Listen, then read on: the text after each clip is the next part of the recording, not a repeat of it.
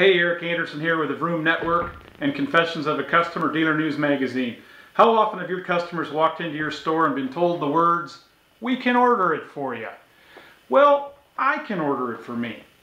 How about I give you my money and you figure out a way to deliver it to my house? Save me the second trip back, please. Do your employees really think it's convenient for me to visit you twice? Well, it's not, damn it. Cheap gas and personal time are really hard to come by these days. I want to make UPS do the driving instead. We customers really do want to buy from dealers, especially since we've made the trip all the way down to your destination store. So please don't let us escape to the internet only to save ourselves a return trip to your parts counter. And if you think that the customer objection here is related to shopping for a better price at bigbobsblowout.com, you'd be wrong 75% of the time.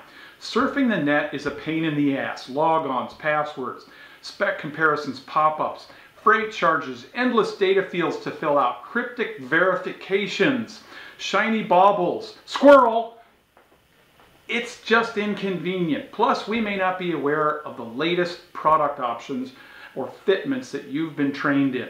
Let us know. How about a new sign above the parts counter that says, if we don't have it in stock, we'll get it shipped to your door. Figure it out. And now, back to the garage to work on bikes. Hee hee!